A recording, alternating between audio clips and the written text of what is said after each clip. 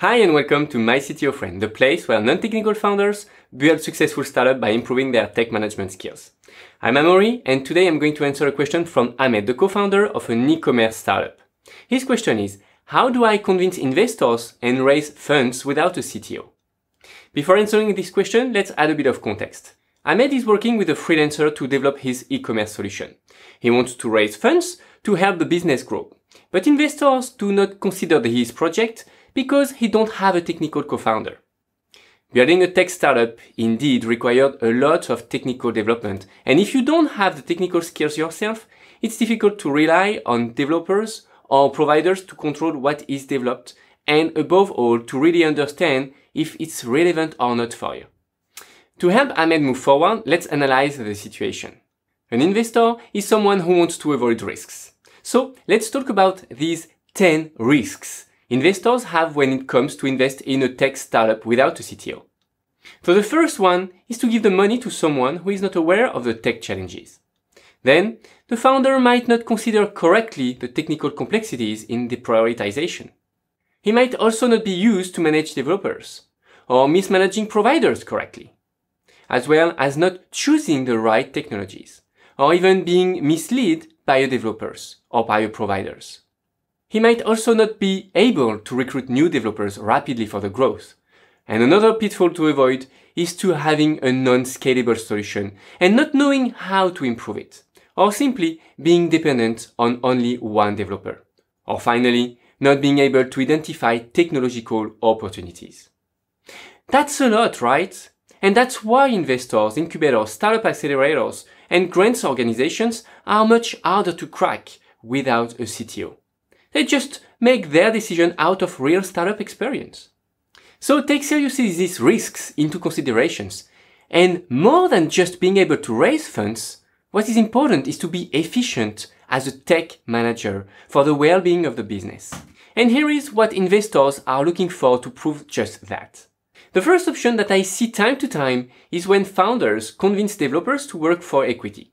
In fact, in this case, the risks are still very high, since the founder and the developer often ends up misunderstanding each other, which unfortunately leads to a conflict. So with this option, you have to be 100% transparent with your developer and excel at tech management. It's an option worth looking into because you might get a first draft in just a few months. And this can definitely help you raise funds.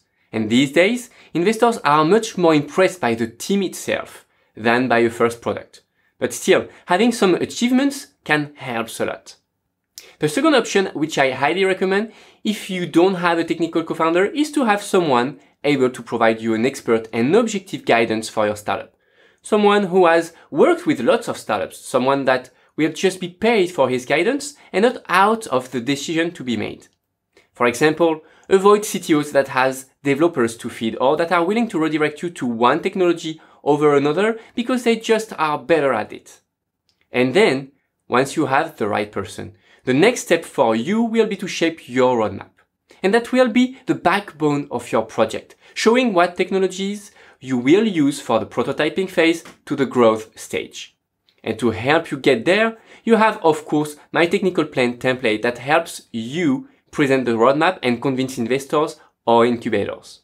And in few words, the goal of these templates is to gather the project's secret sauce, the project's vision and ecosystem, the customer experience, the roadmap, the budget and required resources, and the innovative technologies to be used.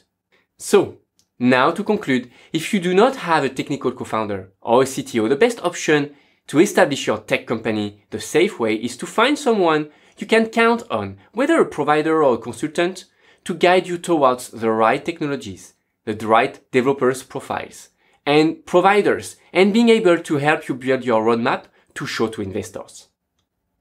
And if, like Ahmed, you have a specific question for your project, just go ahead and ask on myctofriend.co/ask.